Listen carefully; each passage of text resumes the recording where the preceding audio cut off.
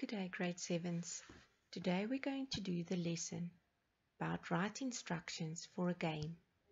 You can turn to page 102 to 103 in your Platinum textbook.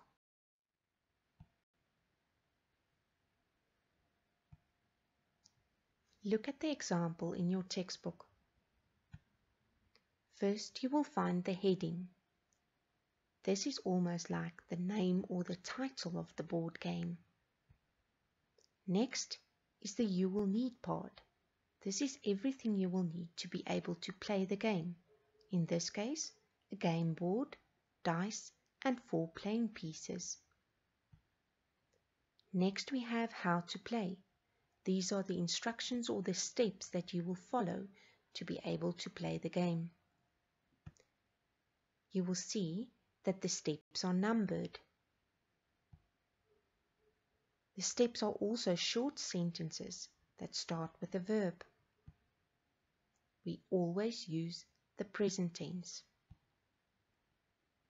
Please make sure that you only use one instruction per numbered step.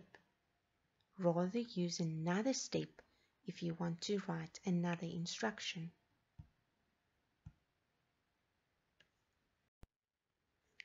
Now let's look at your assignment.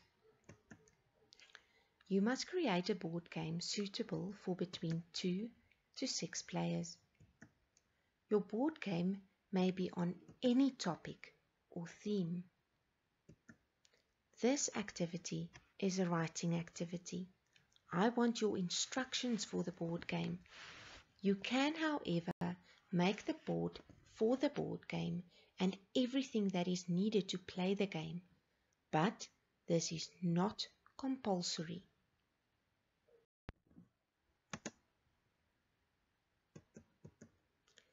Your board must include the use of a spinner.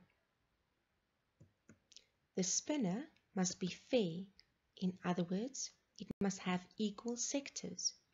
So the sectors must all be the same size. The spinner can include colors, numbers, symbols, or words. The spinner will be used to play the game.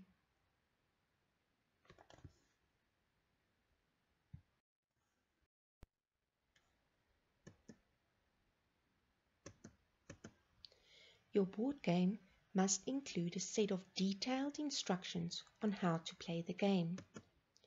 Your instructions must include the following: the title of the game, this is the heading, materials needed, if you can think of the example we did, this is the you will need part, the number of players, and then detailed steps or instructions on how to play or win. Grade 7s, I hope you understood everything in this lesson, but if you have any questions, please feel free to contact me. Good day.